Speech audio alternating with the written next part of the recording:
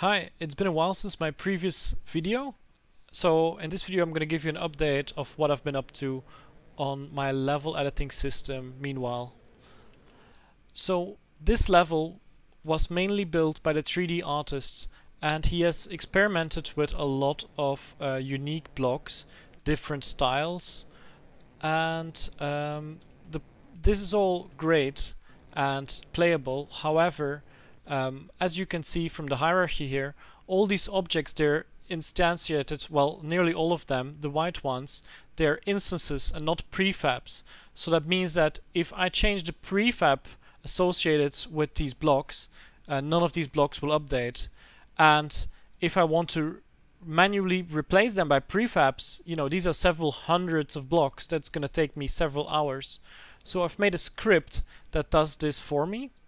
So if I now do replace objects with prefabs, based on the object name and materials, it'll swap out all the objects, and in this case it has replaced 415 objects in one click. So as you can see now from the hierarchy, almost every object is blue. And now you can say, okay, so you've got prefabs now, so what's the benefit, what's the gain of this? Well, with the latest version of the prefabs, I've included level block data. So if I now select my grid, I can change the entire theme of the level in one click. So if I want a more arcade Tron-like theme, I can turn that on. If I want to go back to the corporate theme which I had, it'll save every block and replace it accordingly.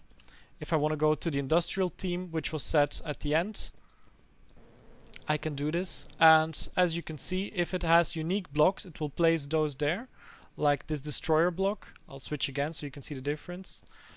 And if it doesn't have a unique block, it will do a material swap.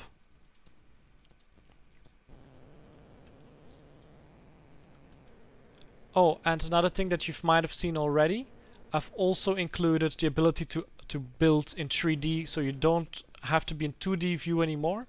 Just like in Minecraft, you can start adding blocks in 3D and build your level.